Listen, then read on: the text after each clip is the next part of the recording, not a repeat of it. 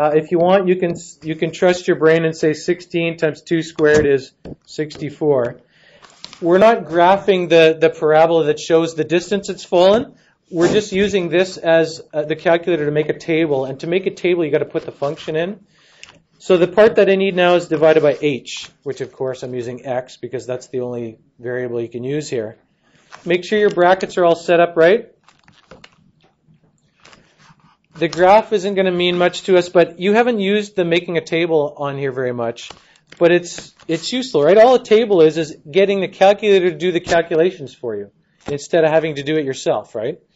I want to know the value of this thing. I want to know the slope when I put in a bunch of different h values. So that's all I'm doing here. Now, I don't want this to be, I want to be able to enter my own number, so I'm going to put ask. Right? So I want to be able to do that. So I'm going to look at this. It's got nothing there. You might have some other values that someone else put in, but you can delete them all. All this is going to give me now is it's going to tell me, I'll flip back to this for a sec. What this is telling me is it's telling me what is the slope when I punch in certain values for h. That's all it's doing. We're not looking at the graph or anything right now, right? We're looking at what is the slope. Are we okay with that? Because that's kind of critical to being able to understand what we're doing. What does it give you when you put in various values? Remember, when you look at the picture, I'm saying, what if I make h1? What do I get? What do I get if I make h a half? What do I get if I make h a quarter, a tenth, a hundredth? Like, what do I get when I put all those things in? That's what I'm doing. So let's actually do that then. I'm going to actually go 2. It gives me that. Then 1. So I'm pushing them closer together, and I should actually make these match up here. Why don't I do that? Put the calculator over here. Still on the screen, I guess.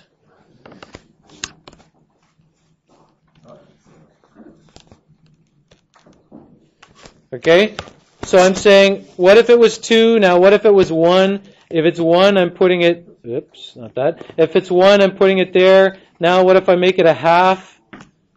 So if I put in 0.5, what's happening with the values of the slope? Because that's what this is. This is the slope. Is it doing what we expect according to the picture? It is, right? Because when I started over here, it was steep. And then it's getting less and less. It's still higher than this, which it looks like, I don't know. What's up? Question? Why aren't we getting 64?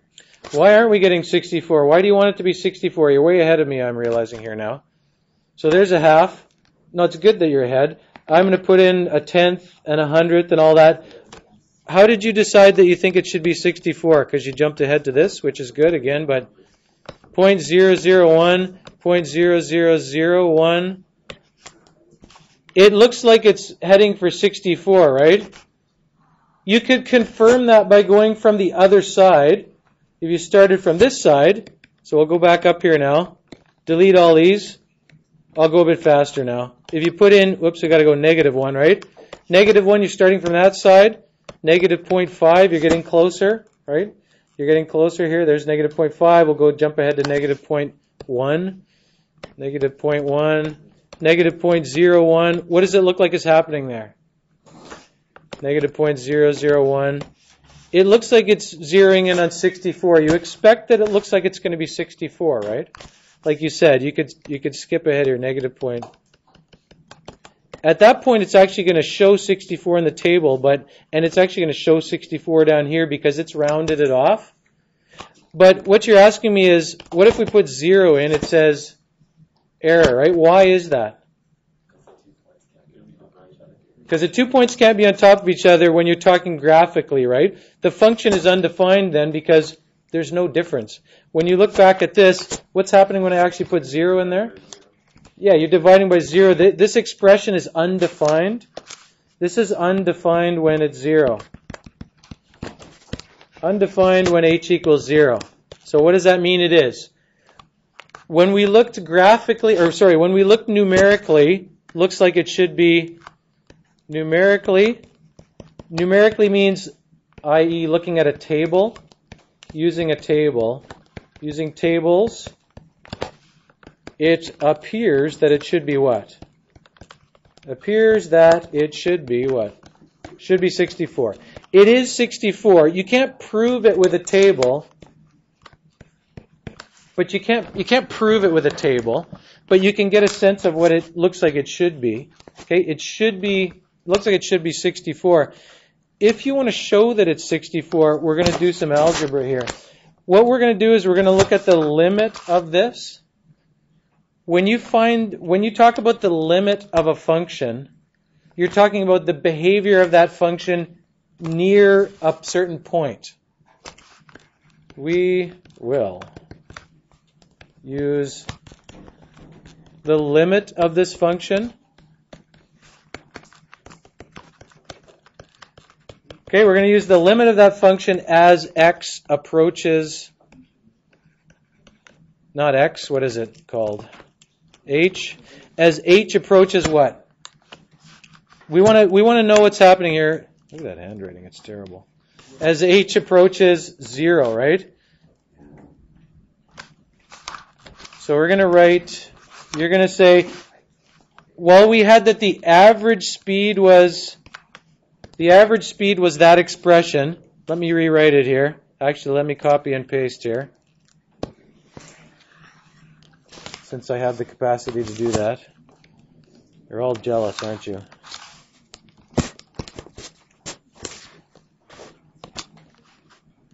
Well, you were jealous until it ended up in the wrong place. Okay? This is critical to understand here. That's the way I have it written there, that's the average speed, depending on what h is. If I want to know what the instantaneous speed is, if I look at the limit of this as h approaches 0, what you're saying is, how does this function behave as I get closer and closer to 0? When you talk about the limit, what you're saying is, what is this thing's value if you get infinitely closer to 0? You can't sub in 0 because it's undefined, but you can look at the limit of this. When you talk about the limit of something, you're talking about how does this function behave when you get close to it, close to this value from either side. We already know by looking at the table it should be 64. Sometimes you can figure out limits algebraically if you can simplify this expression, which we can here. You can simplify that. I really should have put a few blank pages in there for you. You can simplify this by doing some algebra here. This limit is the same as if I change this around. If I simplify this, I can then figure out what the limit is. I can't substitute in 0, but I can figure this out by doing this. How could I could expand this thing. What do I get when I expand that? 4 plus 4h plus h squared. Are you okay with that? Does it make more sense if I put 2 plus h times 2 plus h? It does? Okay. Minus 64, right? The whole thing over h. I haven't changed this. I've just done that. I've just simplified it algebraically, changed it around a bit algebraically. I haven't made it different values. The values of this would be the same as the values of this. That's all I've done. If I actually multiply that out on the top, I get 64 plus 64h plus 16h squared minus 64. The whole thing over h. If I continue along here, that should be equal to the limit as h approaches 0 of. I'm just going to start to do some stuff here. What could I do with this? How can I simplify that a little bit more? 64, right? So you might if I get rid of these, not that you have to write this down, of course, but because that might make your work a mess, but you have 64h plus 16h squared plus h. What can I do with it now? Yeah, you can factor out, divide the h out, so you end up, you don't have to show me factoring it out, but if you divide both of those by h, you get 64 plus 16h. I couldn't substitute in the 0 at the beginning here, right? I couldn't substitute in the 0 at the beginning. Can I substitute in the 0 now? If you can substitute the value in, you can evaluate the limit, right? you can put that number in, and it's actually equal to 64 plus 16 times 0. What does it give you? Wow. Awesome. 64. That's it. Okay, 64. The point of this is not, like, I know you could have figured that out if I just said, hey, why don't you simplify it and see what it should be. The concept is we can use limits to look at what's happening with functions nearby where they're not defined. Okay? It's important to realize that whether we went from one side or the other, it didn't matter which side of the thing I came from. When I came from this side, it was headed for 64. When I came from this side, it was headed for 64. We're going to look at some where it's different on either side. The limit doesn't exist then. The limit doesn't work. The limit exists if the slope looks like it's the same on either side here. Okay? That's you. When you get to higher level physics or math or chemistry and stuff like that, you start to define some things that you do with calculus concepts. One of them being limits maybe, right? All you're saying when you say, I want to know what the limit is how does this function behave near this point? Usually you talk about limits when you can't actually figure out what it does at that point. But you could ask, what's the limit of a function even if it does, even if you can figure out what it is at the point? Right? Like if I say this is 3x squared. There's a function, right? This is f of x. Can I work out what the value is when x is 2 there? Is there any restriction? Can I put the 2 in? Yeah, it's 12, right? F of 2 is 12. When you put in a 2, I could talk about the limit as x approaches 2 of 3x squared.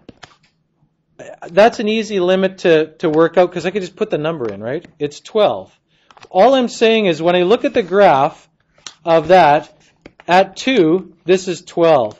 It just so happens that the function we just looked at had whatever did you say it looked like? It's sort of whatever the function looked like, it had a missing value there. Like it had an undefined point there. It was, who knows what that value is. All you're doing is saying, if I want to know what it's supposed to be at that point, I can just look at how does it behave when you come from either side.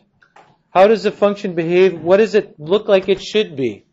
Right? If I said, here's a function, there's a missing value there, what should it be? You're pretty clever people, and you could say, whatever that is, that's what it should be. That's what limits are. Okay? There was a box here somewhere for you. I think mine's way on the previous page. No, it's not. Where's it gone? Why is it not even there? Oh, there it is down there. Okay? We're going to look at another function here. Can we... This really is pretty critical, talking about limits. It's a foundation for a lot of other things we do, so it's important that you understand. I'm going to stop this again and start it, but you can look at this function. Could you possibly do this? This is more open-ended here. I want you to put this function in your calculator, y1 equals. I want you to play around to the window until you can see what it looks like. And then I want you to think about two limits. I only wrote one of them here. I want you to think about what the limit is as x approaches 0 of this function. And I want you also to think about what is the limit of that function as x approaches infinity. Don't sit there and scroll to the right till you get to infinity, but you can use your intuitive understanding of what's happening when you look at the pattern that the graph shows.